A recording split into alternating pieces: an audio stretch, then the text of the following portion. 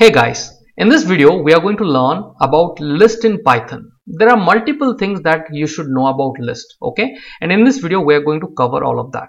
Myself Rakesh and I welcome you back to my channel Automate with Rakesh. Please do subscribe to my channel and hit on the bell icon to stay up to date. Now let's see what are this list in Python and how this is created, what is the syntax, everything we are going to learn one by one. Now first of all, let's say if I have to store multiple numbers inside a single variable or a collection of different values inside a single variable. For that, a list data type is used. A list is a kind of a data type which is used. For example, 10, 12, 5, 85, right? Some numbers, random numbers I'm trying to insert. So what this will do, by defining this way, this nums variable is now containing multiple values. The nums variable is now containing multiple variables. Okay, now the first thing you need to understand, Rakesh, it's very difficult to remember if I have to use a square bracket, whether I have to use a curly bracket, parenthesis, what should I use? I generally forget. Don't worry. Now for a list, if you look at the alphabet L, the alphabet L is more like a square bracket if you put a upper one, right? So by remembering the alphabet L, it will be very easy for you to recall, hey, I have to use a square bracket. So this is a memory reference which I am giving. Okay, so this is how you'll be declaring.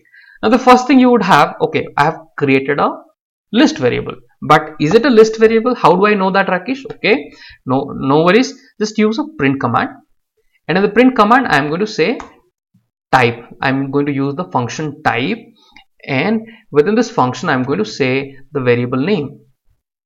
Getting it? So this way, if you hit on, or if the moment you hit on execute, you would see this is a class list type. Getting it? So the list will be always be created with this square bracket, and each value has to be separated by comma. So this is clear, this much is clear. Very good. Now let's move on to the next step.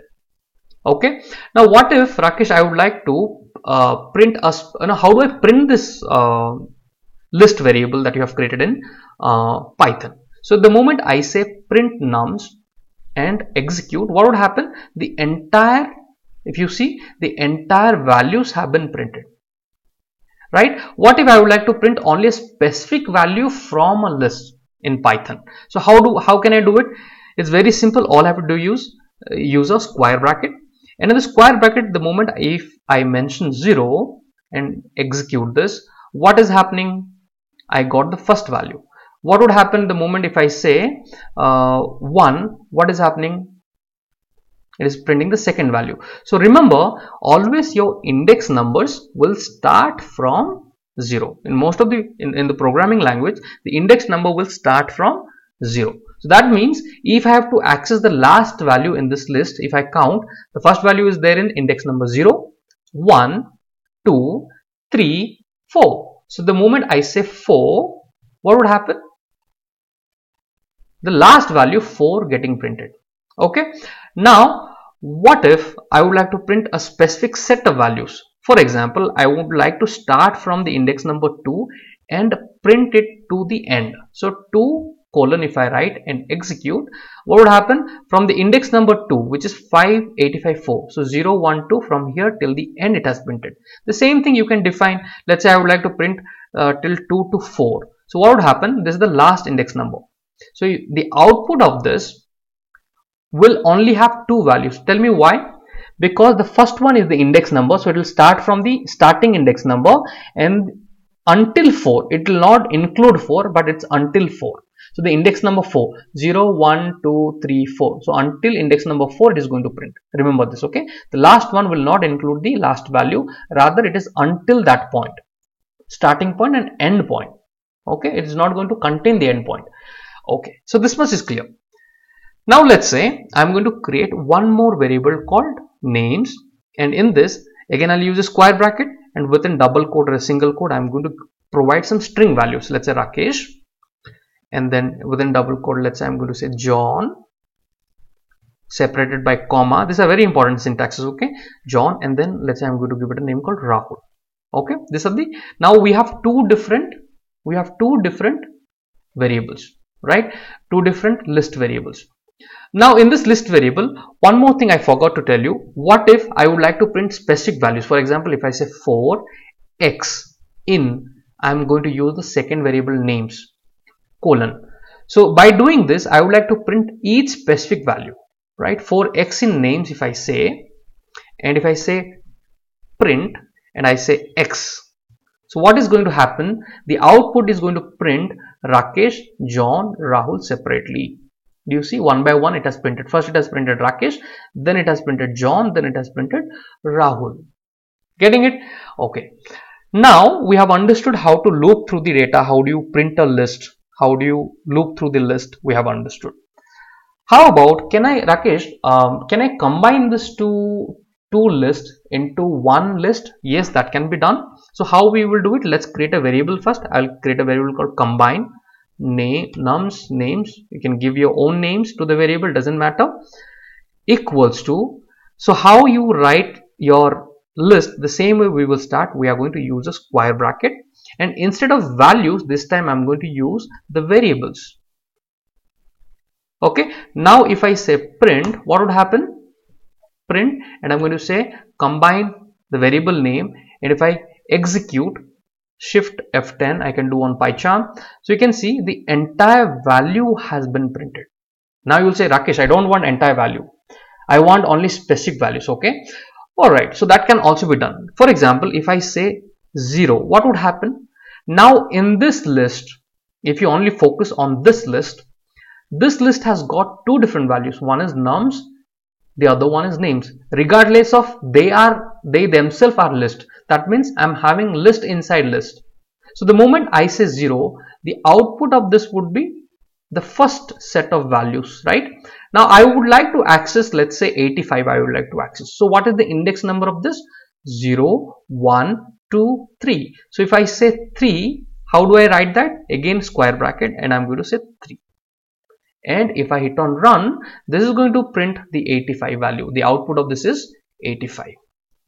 Getting it? So you can give it to a variable like x is equal to this. If you give that value, get carried over to a new variable.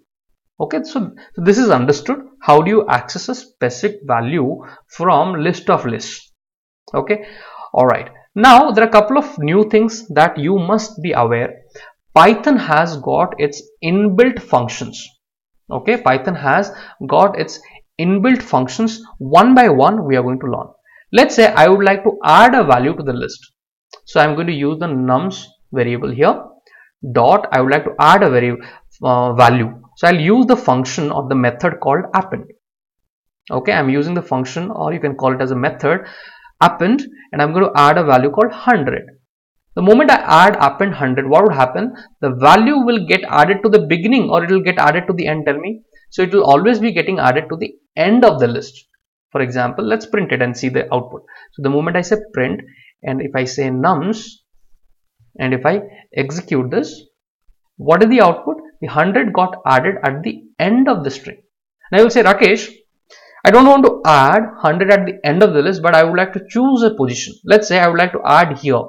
After 12, it should be added here. So how that can be done? Okay, that can be done using a function called insert.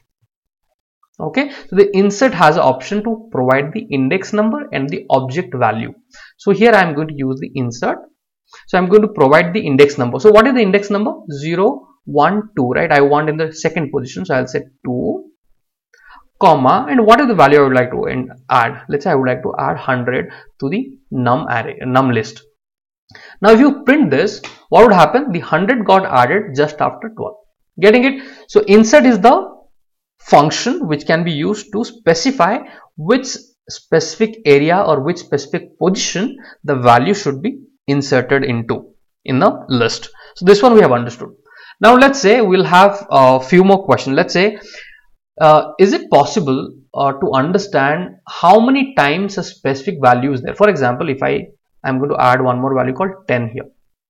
Okay, I would like to know how many times 10 is there inside a list. How that can be done? Okay, so to do that, I will simply say print, and I'm going to say the variable name dot, I will use the function called count, and here in this I am going to provide the value which I would like to count.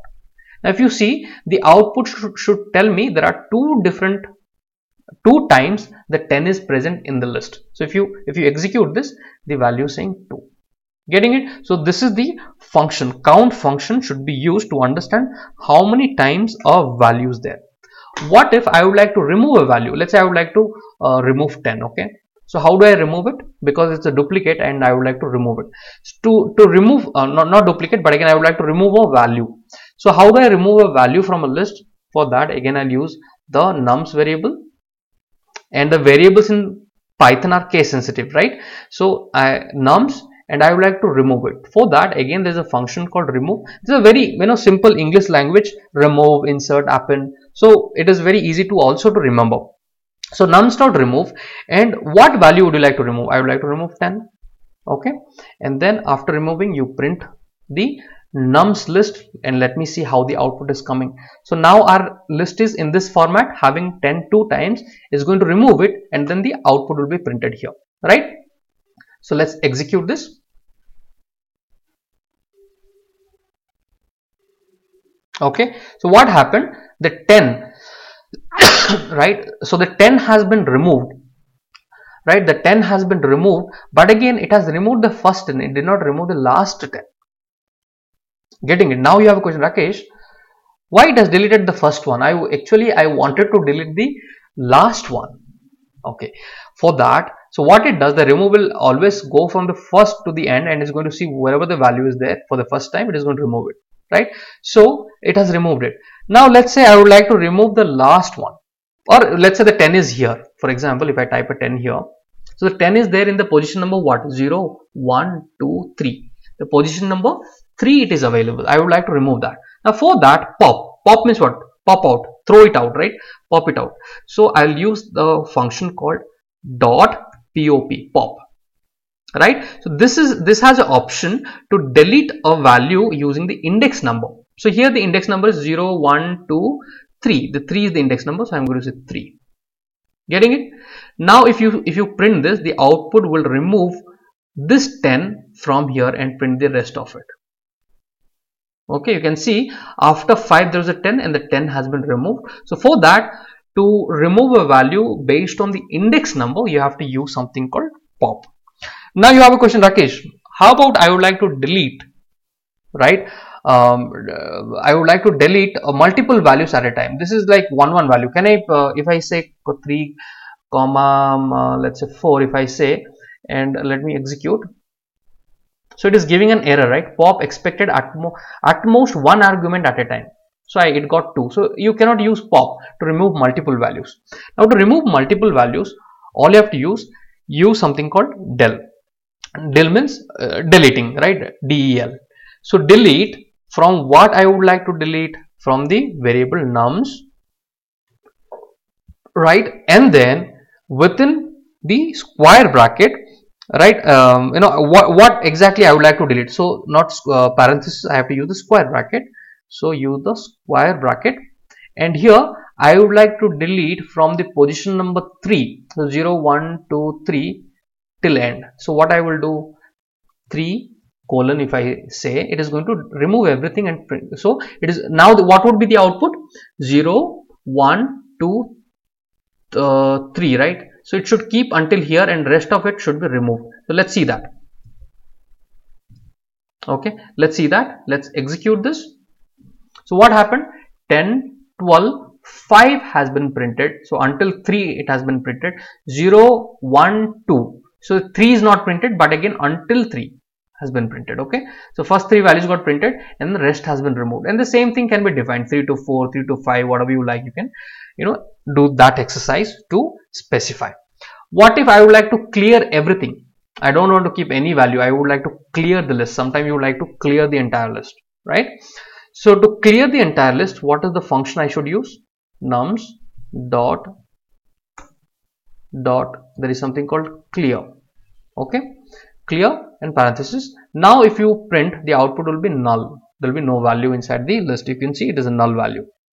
Okay, so we have learned about insert, append, count, remove, right? Pop, clear, all these things, delete, we have learned. Now the next thing that we will be learning, How about sorting the value? Let's say I would like to sort the value, right? This is also very important. So sorting value, again you have a function nums dot sort. Okay, sort, and then you can close the parenthesis and look at this 10, 12, 5, 10, 85, 4, 10, like this it is there, right? Hit on this. So this way it has sorted the values to 4, 5, 10, 10, 10, 12, 85. Getting it? So there are different things that you can experiment, but these are the very basic useful methods in a list in Python. Now let's say many programming languages, if you are done to find a minimum value, maximum value, you have to write a for each loop, and inside that for each loop you have to define, you have to really write a set of code. But in Python it's quite easy. They have their inbuilt functions. For example, if I have to print the minimum value, okay, so all I have to do, I have to simply say min, and then within brackets I would use the variable name. Let's say I'm using not names, it has to be number, right? Minimum value will be for the number, so I'll use the nums variable. Okay, now doing this, if you see it is going to print the minimum value from the list. What is the minimum value? 4 is the minimum value, right? If I'm going to execute this, the output has shown 4. The same thing can be done. Let's say I would like to print the max value. I will say max and num. So these are the inbuilt functions. Sorry, I have written in capital, so max small. Okay, now if I execute, 85. Getting it, the maximum value is 85. So these things are quite easy in Python. You don't have to really write a set of codes to find a minimum value, maximum value, but this can be easily done in Python just by using the inbuilt functions. Okay, now one more thing, there is something called let's say if you would like to add this this one with this one, so there is something called, for example, if I say nums, the variable name nums dot, there is something called extend. Okay, extend, and if I say the next list names, so what would happen, let me show you. If I say print nums execute, now tell me what would happen. This is going to add these two values or this two pair of data into a single list. So there are two different lists and I'm combining both the list into this one. Okay, this is one way. The other way, let's say I would like to add some multiple values into a existing list, so that can also be done. All you have to do, use a square bracket and mention some value. Let's say I want to add 1, 2, 3, 4, 5. These are 5 values I would like to add into num. Okay, now if you print this, what would happen? The output would come. Do you see? It has been, all had been added, multiple values had been added to list at in a one shot, right? With one code I have added all the multiple values to list in Python. Getting it? So these are the different ways or different functions that will be very useful in list. I hope you are enjoying this series, and I'm pretty sure in this video you have learned a lot of things around list in Python, how to use. We have learned about different functions. So please do visit, please do practice, and please do maintain a notebook where you are writing everything, because what you learned today, nobody can guarantee if you are going to remember it after a few days, right? You might have a little bit of doubt. So it is always good practice to write it in a book, and it is always a good practice to refer that book anytime you are free. Just refer that book, it will be quite easy to recall what you have learned. So thank you guys for watching this video. Please do continue to learn on our channel. Please do subscribe to our channel, and please do hit on the bell icon. Thank you guys. We are going to meet once again in our next video. Till then, take care. Bye bye.